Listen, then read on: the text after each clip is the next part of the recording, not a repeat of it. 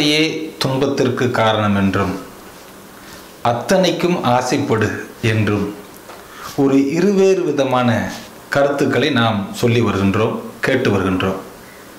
இப்போ ஒவ்வொருத்தரை பார்க்கின்ற பொழுது அவரை பார்த்தோம்னா நம்ம அவர் மாதிரி ஆடை அணியக்கூடாதா, அணிகலன் போடக்கூடாதா ஒரு ஆசை வருது. அதுவும் குறிப்பாக கிராமங்களில் பார்த்தோம் அப்படின்னா அதிகபட்ச ஆசை அப்படின்னு என்னவா இருக்கும்னா, கிராமத்தாளர்களுக்கு ஒரு வாட்ச் ஒன்று கட்டணும்னு ஒரு ஆசை இருக்கும். பெண்களுக்கு அந்த காலத்தில் காது வளர்க்குதுன்னு சொல்லுவாங்க, அதாவது பாம்படம்னு சொல்லுவாங்க, அது போடுவதற்கு ஆசை இருக்கும். அதாவது திருமணமான பெண்களுக்கு. கொஞ்சம் கன்னி பெண்கள் அப்படின்னா அவங்களுக்கு தங்க வளையல் போடணும்னு சொல்லி ஆசை இருக்கும். இந்த ஆசையெல்லாம் இருக்கு. ஆசையை நிறைவேற்றுவதற்கு பணம் இருக்கிறதா அப்படின்னு ஒரு கேள்விக்குறி. ஏன்னா கிராமங்களில் அன்றாடம் அவர்கள் பாடுபடுவது என்பது அந்த அன்றாடம் காட்சின்னு சொல்கிறோம் இல்லையா, அன்னைக்கு என்ன வருமானமோ அந்த வருமானத்தை வச்சு அரிசி பருப்பு இந்த மாதிரி வாங்குறதுக்கு அவங்களுக்கு சரியாக போயிடும். நம்ம கிராமத்தில் ஒருத்தருக்கு ஒரு ஆசை வருது. எப்படி ஆசை அப்படின்னு தான் நாகரிக மோகம் சொல்கிறோம் இல்லையா.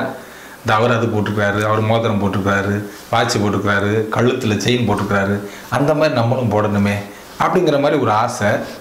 அப்போ ஒருத்தர் என்ன செய்கிறாரு, எப்படியாவது கஷ்டப்பட்டு ஒரு வாட்ச் வாங்கிடணும்.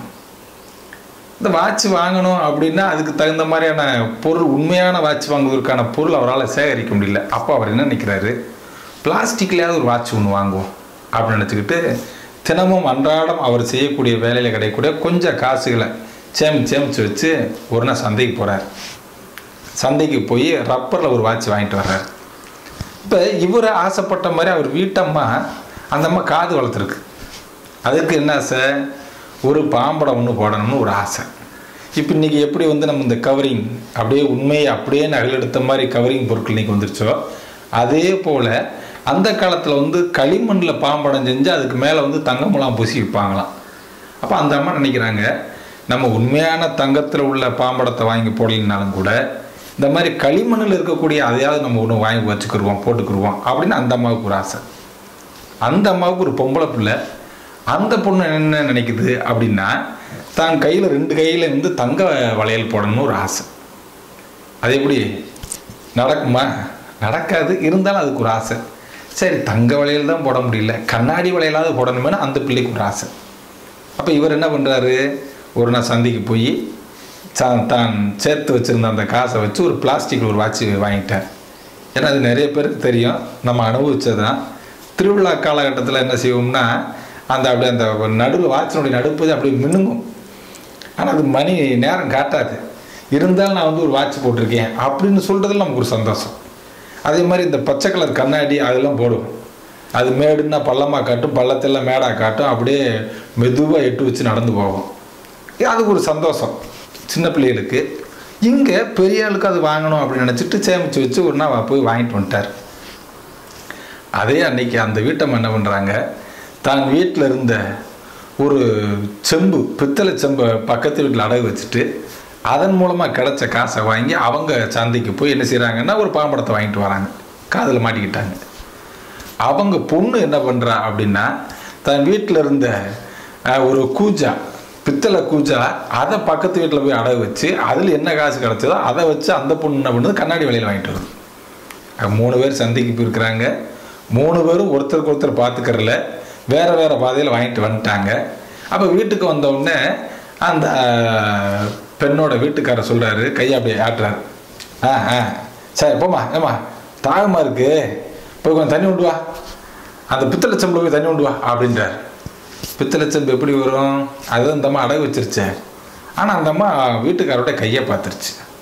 ஆகா, நம்ம அடகு வச்சு வாங்கின மாதிரி தான் நம்ம வீட்டுக்காரர் எதையும் அடகு வச்சு வாங்கிட்டு போயிருக்காருன்னு சொல்லிட்டு அப்போ இந்த அம்மா பதில் சொல்லணும் இல்லையா.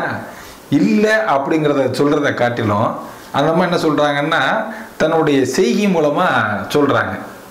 எப்படி சொல்கிறாங்க, தன் காதில் இருந்த அந்த பாம்படம் நல்லா ஆடுற அளவுக்கு நல்லா தலையை ஆட்டுறாங்க. அந்த பித்தளை செம்பு தான் பாம்படமாக மாறி போச்சே அப்படிங்கிற மாதிரி சொல்கிறாங்க. உடனே அந்த ஆளுக்கு, அப்படியா, உனக்கு இவ்வளோ நாளாக இப்படி ஒரு ஆசை இருந்துச்சா, சரி சரின்னு பொண்ணை கூப்பிட்றாரு. மகளே இங்கே வா, அந்த கூஜாவை நல்லா மினிக்கி, அதாவது நல்லா அந்த காலத்தில் நின்று புளி போட்டு தேய்ப்பாங்க, நல்லா மினுமின்னு இருக்கும். நீ நல்லா அலசி எடுத்து அதில் கூஜாவில் வந்து தண்ணி கொண்டு வாமான்னு சொல்கிறார். உடனே அந்த பொண்ணு வந்து 2 கையும் இப்படியே டொக்கு டொக்குன்னு அடித்து காமிக்குது. அந்த கூஜா தான் கண்ணாடி வளையலாக மாறி போச்சே அப்படின்னு சொல்லுது. அப்போ அவர் என்ன நினைக்கிறாரு, சரிதான் போ, நம்ம எப்படி வாட்சி வாங்கணும்னு ஆசைப்பட்டோமோ அதே மாதிரி பொண்டாட்டிக்காரி என்ன பண்ணியிருக்கா, அவள் பாம்படை வாங்கியிருக்கா. அதே மாதிரி பொண்டாட்டி ஆசைப்பட்ட மாதிரி புள்ள வந்து என்ன பண்ணியிருக்கா, இருந்த கூஜாவை அடகு வச்சு அவள் கண்ணாடி வளையல் வாங்கிட்டு வந்திருக்கா. ஆக அப்பாவும் பிள்ளையும் எப்படியோ,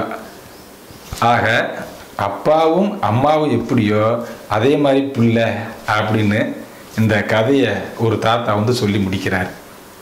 பாருங்க, அதான் இந்த நாகரிக மோகம்ங்கிறது.